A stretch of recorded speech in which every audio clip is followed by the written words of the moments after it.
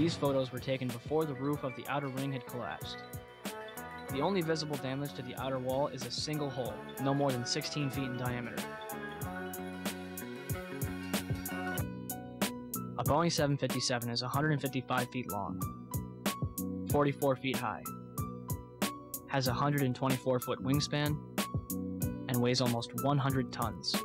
Are we supposed to believe that it disappeared into this hole without leaving any wreckage on the outside? Why is there no damage from where the wings, or the vertical stabilizer, or the engines would have slammed into the building? Remember how big the engines were?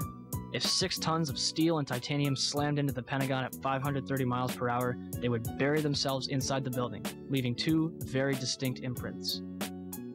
And yet, the only damage to the outer wall is this single hole, with no damage from where the engines would have hit. Why are the windows next to the hole completely intact?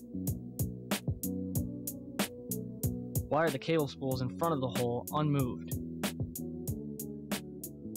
As for the inside of the Pentagon, there's another hole, approximately 16 feet in diameter, found on the other side of the C-ring, 3 rings from the impact. For that hole to have been caused by Flight 77, the Boeing would have had to smash through 9 feet of steel-reinforced concrete, traveling 310 feet. The nose of a commercial airliner is composed of lightweight carbon. This is what usually happens to the nose of a commercial airliner in a plane crash. If the nose caused this hole, where's the rest of the debris from the plane? So, what could blow a 16-foot hole on the outer ring of the Pentagon, smash through 3 rings, 9 feet of steel-reinforced concrete, and leave another 16-foot hole? A 757? Or a cruise missile?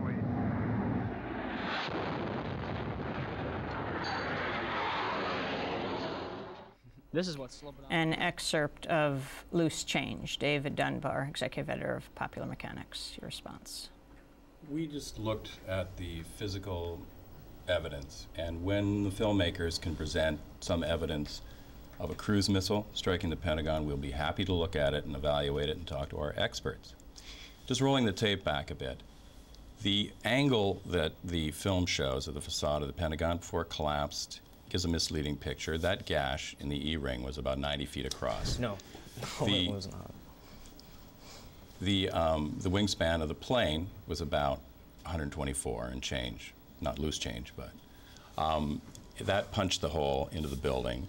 And then the landing gear was more dense and heavier and continued on through a forest of columns to smash that exit ring. So when you see that nice round hole, that's the exit ring, that's the exit hole in the C-ring punched by the landing gear.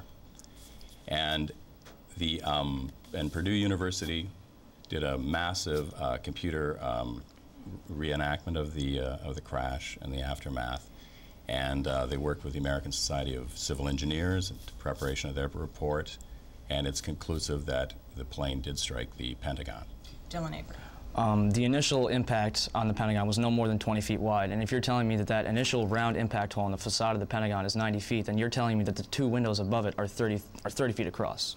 And incidentally, about the windows, I'm glad you mentioned that. Those were recently replaced in the Pentagon as part of a whole renovation program designed specifically to be blast resistant after the explosions at the American embassies in East Africa. Yeah, I found it very convenient that Hani Hanjour decided to choose that one particular section of the Pentagon to hit when he could have just dove right into the front door. In the world of paranoid conspiracy theories, you're not addressing. No, you're not addressing the evidence. There are no coincidences. You're not addressing the evidence. I would just like to say this. The first official version was this thing bounced off the lawn and hit it, and it would appear that it would have to because it's such a low-level hit. Okay, it didn't bounce off the lawn because there's no scratches on the lawn. On top of that, we actually interviewed the first person on the scene before the collapse, and he was on the lawn taking video of it for 12 minutes. His name is Bob Pugh, and it is no more than 16 to 20-foot hole. And we actually have one of the survivors who crawled out of that hole and said she saw no plane debris. Her name is April Gallup. Explained to me how a woman can come through a hole where a 757 has just impacted the building.